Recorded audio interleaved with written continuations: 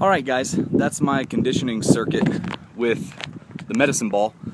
I got most of those exercises from one place that I can't remember the name of right now. MMA News Leaks, something like that maybe. And the other one, the very last exercise on there I got from functional systems, functional programs, functional something, I apologize. I'll post the links below. This is a very versatile circuit. I do several different versions of this. The one you saw today, I alternated between an 8-pound medicine ball and a 12-pound medicine ball for the entire circuit. 6 circuits altogether with 2 to 3 minute rests in between. Some days I'll do light. I'll do a 4-pound medicine ball and go for speed as fast as possible. 6 circuits with 1 minute rest in between. And also within those circuits, I'll play with distance from the wall and height that the medicine ball is hitting on the wall. Another version I'll do is like the split I did today, or even heavier, all the way up to the 15-pound medicine ball. Even a drastic split, 4-pound fast, 15-pound for explosiveness.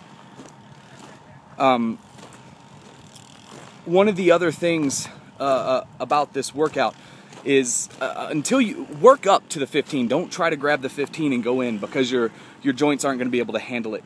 Your wrists are going to be hurting. Your thumbs on the push pass when it comes back. You're going to turn your wrists, hurt your wrists. You're going to hurt your shoulders. You're going to hurt your back, hips, all that. Oh, I know what I was going to say. Another version I do, the one you saw today, was 10 reps each side. So for the ones where there's not really a side, I switch legs and do 10 each leg, then 10 each side, 20 ball slams for that.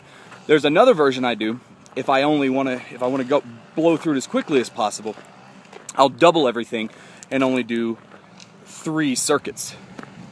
So instead of 10 each side, it'll be 20 each side and 40 ball slams. Still 2 to 3 minute rests for heavy medicine ball, 1 minute rest for light medicine balls, depending on whether I'm going for speed or explosiveness, or both within the same day.